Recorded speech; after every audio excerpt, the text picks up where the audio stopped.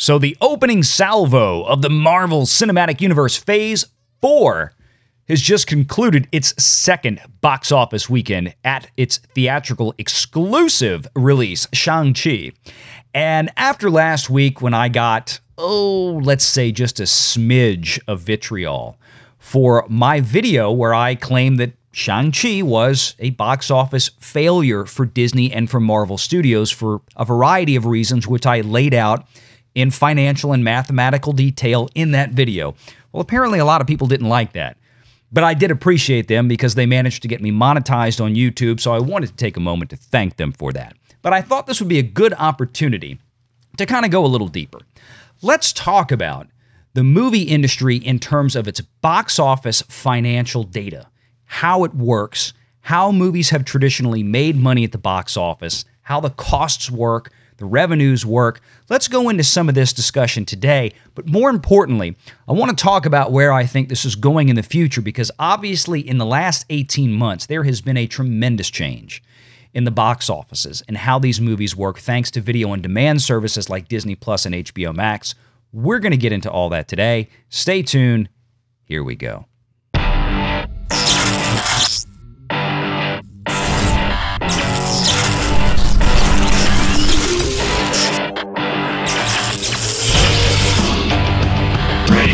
Online.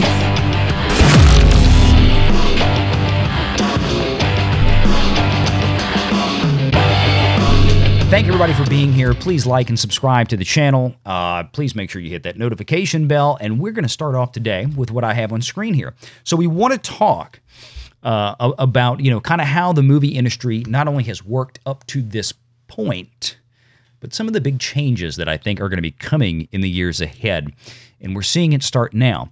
The problem is a lot of the inside baseball information has not made it out the gate yet for us to know. And it might take another year or two before we do, but I can promise you things are not the same as they were in the theater versus movie studio dynamic that we had back just even in 2019 when big films like Avengers Endgame came out. So we're going to talk about that today. So on the screen here is a report from Deloitte, which if you're an accountant, you probably know exactly who Deloitte is. If you're not, you probably don't. So I'll give you a basic rundown. Deloitte is a very well-known, very reputable accounting firm. They do accounting, they do tax, they do auditing. This is a company that generates around $20 billion a year in gross revenues.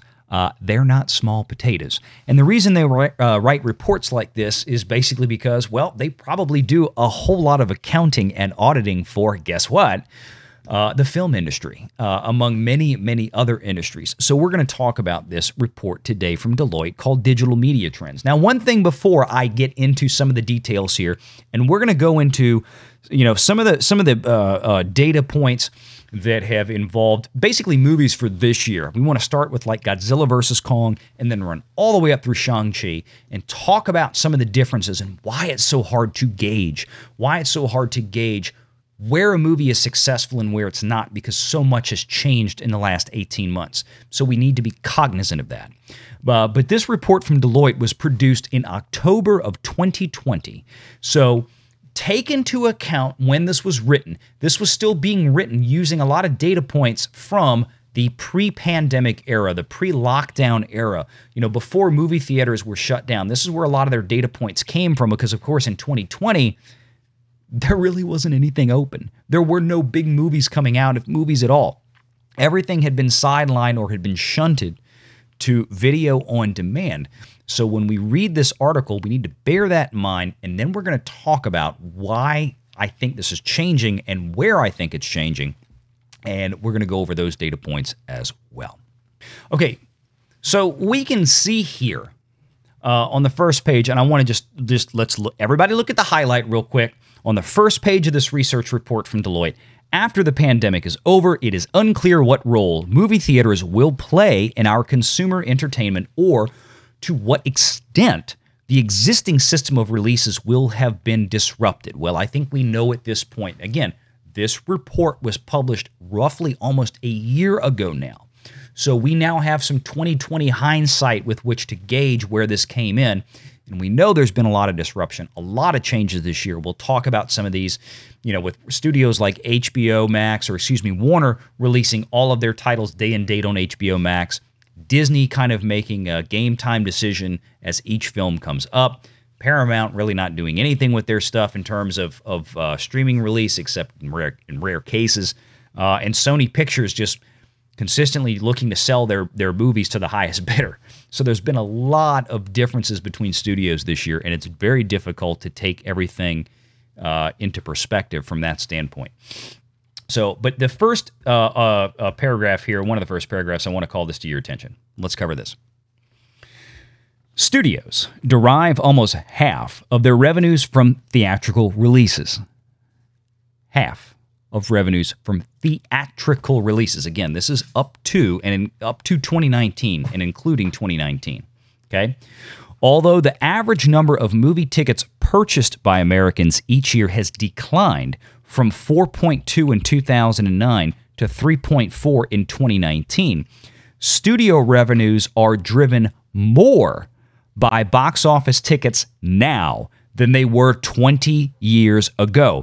If theaters have a diminished role in the windowing system, the schedule of exclusive exhibition periods across theaters, home video, cable and TV, and streaming, it could force changes in how content deals are financed, what the terms for distribution look like, and how studios make money from their productions. Now, I want you to remember that through the rest of this video because that is key. And the Deloitte firm is 100% correct. And I can tell you right now, though we don't know what the details are of these yet, we do know that absolutely there have been changes in contracts between distribution companies like Warner Media or Disney or Paramount or so on and so forth, between them and the theatrical exhibitioners, people like AMC Theaters, Regal Theaters, Cinemark, Marcus Theaters. I could go on and on and on. The terms that they were able to negotiate before this year, I can promise you, are not the same as they are now. And I'm going to tell you why. But let's keep going.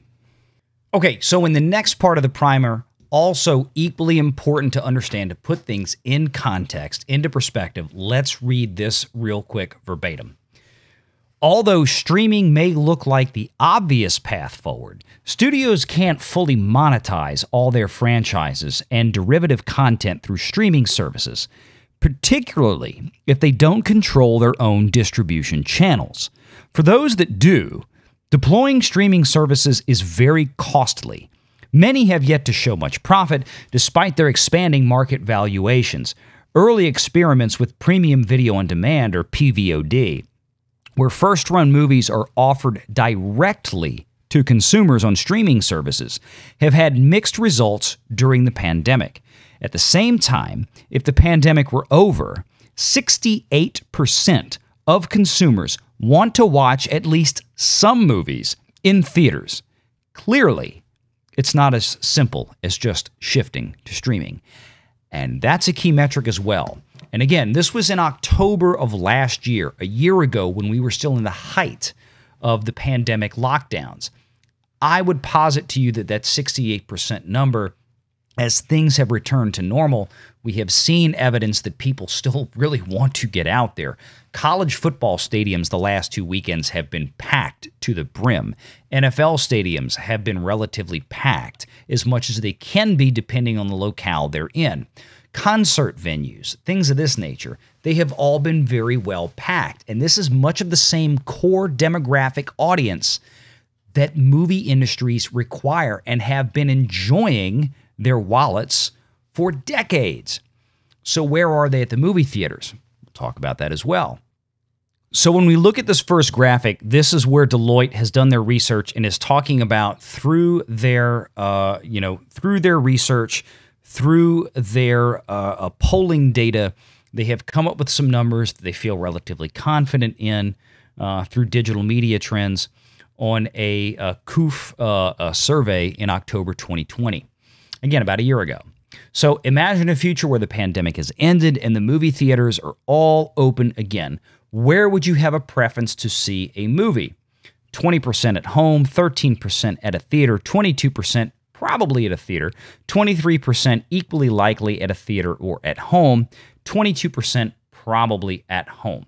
So if we take the at home to probably at home, that's about 42%, and the rest are either equally likely or more likely to still want to go see it at a theater. Again, this is I would bet that if Deloitte redid this survey now, with where we are now in this 18-month period coming out of this, where obviously more people are far more willing to venture out to their favorite entertainment venues, and we have seen direct, irrefutable evidence of this in other areas outside of movie theaters and movies, I think these numbers would be much different. I think these numbers would probably be more favorable to going back to the theaters.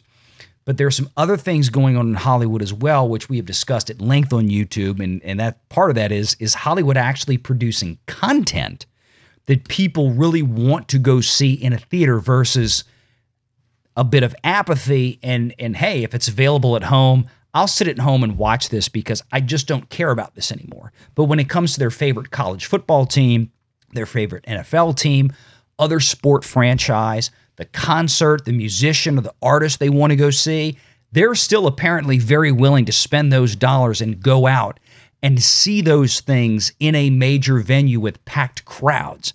So the movie industry may have more of an issue to deal with in terms of content at this point than anything else. So studios are very reliant on box office sales, which rose from 26% of total global revenues in 2000, to 46% in 2019. With almost half of their revenues from theatrical releases, studios are understandably concerned about upending a century-old model in favor of digital distribution. And yes, they are.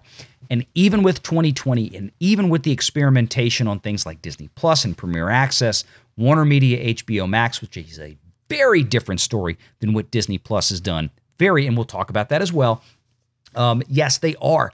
Studios are realizing, as has been discussed many times, as I have said, if you watch channels like Midnight's Edge with my buddies Tom and Andre over there, it has been said there many times that yes, indeed, theaters versus Hollywood studios are realizing that they need the theaters more than theaters need them.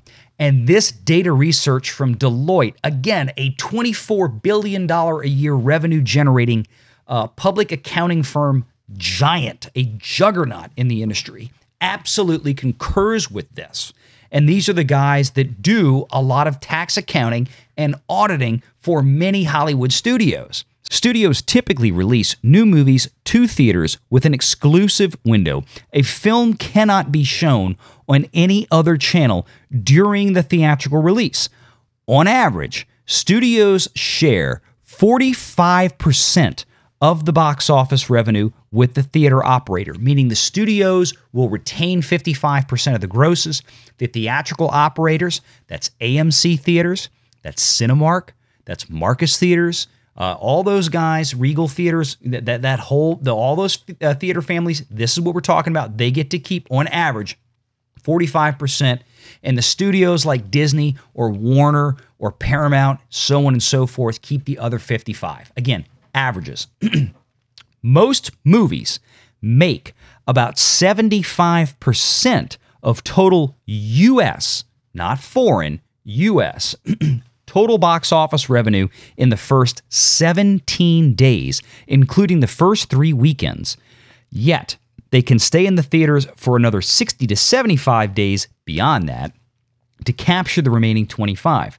The longer a movie runs in theaters, the more the revenue share shifts in the favor of the venues or shifts in the favor of the theaters. Again, remember that number. Remember that statement. The longer it stays in the theaters, the more those revenues shift to the theaters. And we are in a world where up to this point in 2020, when things radically changed, where movies would often stay in theaters for 2, 3, 4, 5, 6 months, some as long as I mentioned in my previous video, The Greatest Showman, which ran in theaters for a staggering 53 weeks. That's not happening anymore. So you have to ask yourself, why would theaters agree to these same pre-pandemic terms? The answer is they wouldn't. Now, this next section talks about some things that have been discussed, again, on multiple channels, places like Midnight's Edge. You know, Tom and Andre, they take a business approach to things much like I do. So make sure you check them out if you haven't already. I wind up on their channel fairly regularly these days because we have these kind of discussions. But this talks about what I call the downline distribution, the secondary, the tertiary, and so forth distribution of a film once it has been released in theaters. Where does it go from there? What is the revenue stream? Okay, theatrical, 0 to 3 months. And again, 0 to 3 months. 3 months is, you know, back pre-pandemic, that was probably about right. Some movies made it longer than that. Home video, 3 to 9 months, meaning, hey, you know, we're going to go ahead and we're going to start selling this stuff on Blu-ray or 4K or DVD. Premium TV network. That's your HBOs, your Showtimes, your Cinemaxes, Stars, things like that. And then 27 months to 8 years, basic free TV network. Of course, there are some movies that hang around forever. One of the great examples I always love to use is A Christmas Story and National Lampoon's Christmas Vacation. We're 30 years removed from those movies being shot, filmed in the can, in the theaters, and on television, and they're still there. And every year, they still make bank. You want to think of something more recent? Look at a lot of the Will Ferrell movies. How many times can you run through your cable guide or your satellite guide or whatever streaming service guide that you have that delivers traditional linear content to you where you don't see something like Talladega Nights, the story of Ricky Bobby, or Step Brothers or stuff like this? We're 10 plus years removed from these films and they're still running consistently on these network television channels. That is a huge revenue source. But again, that doesn't make a movie a box office win or lose. That's just post-box office revenues that theaters, or that studios do look at long range to figure out where can we get money from this thing. But that doesn't, like I said, that does not play into the calculations on whether a movie is a box office win or a flop/fail. And we'll get into that more. We'll talk about Shang-Chi. It's coming up. All right, for a couple of final segments for this first part of this entire discussion, and again, there will be a part 2 coming up in a couple of days that we'll release. But for now, I want to stick with this. And again, this is a setup for what's coming next because it's just simply too much information to really dive into in a single video. It really needs to, maybe 3, we'll see. But here we go. During the crisis, video on demand has emerged as a viable way for studios to reach movie fans while also posing a challenge to the traditional windowing system in theaters again. PVOD movies are available on subscription streaming services where the customers can view them at launch for an additional price of around, and this is an average, US $20, often double the average theater ticket price. But, and this is key, this is very key, significantly less than the average US $35 a typical family might pay at the box office. Now, again, at the box office, we're talking about 3 to 4 people in an average US family.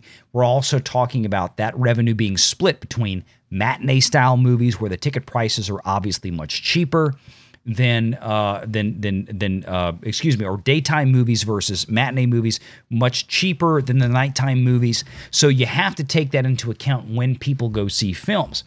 During the early phase of COVID-19 stay-at-home orders, Deloitte found that 22% of consumers had paid to rent or watch a PVOD movie, and 90% said they would do so again as the pandemic has continued. Studios have released more movies via PVOD, and viewership has grown. As of October 2020, 35% of consumers say they have watched a PVOD release, and I can guarantee you those numbers have increased dramatically in the past year since this study was compiled and published. Here's one last thing on this that I want to go into is this paragraph here for this video. Perhaps the biggest question is whether studios can get the same revenues from PVOD they do from theaters. One benefit of PVOD is that studios can get a larger share of the revenue. And we know what that is at this point. It's between 80 and 85%, because for studios like Disney or HBO Max or things like this, when they put those movies on there, if they charge a premium, which actually HBO Max does not, we'll get into that in the next video, but for Disney Plus, if they put a $30 movie out there like Black Widow, for example, most recently, Disney is keeping about 80 to 85% of that, depending on their contractual agreement with whatever delivery service they are going through. So if you have an Amazon Fire TV stick, if you have a Roku, if you have an Apple TV, when you purchase that Disney PVOD movie like Black Widow through one of those devices, okay, they are splitting that revenue with Amazon, with Roku, with Apple TV. They're getting a cut. They're not keeping all of it. They're keeping definitely more than they would get in the theatrical release system, but they are not keeping all of it. With PVOD, that share is close to 80%. Studios could reduce the cost of theatrical distribution by shortening those windows to favor a PVOD release. A recent agreement between a major theater chain and a studio reduced the theatrical window to 17 days, after which movies would be available on PVOD. With theaters under pressure, studios could negotiate lower revenue share or lower guarantees. And that, folks right there is where I'm going to leave it, because that is key. And no pun intended, that is paramount. Because that's what's going to lead us into our next second part of this discussion. Because these traditional models of movie studios getting 75% of revenues for the first 17 days, these traditional models of Disney reportedly getting up to 90% of the theatrical release grosses in the first week for major tentpole pieces like Infinity War, Endgame.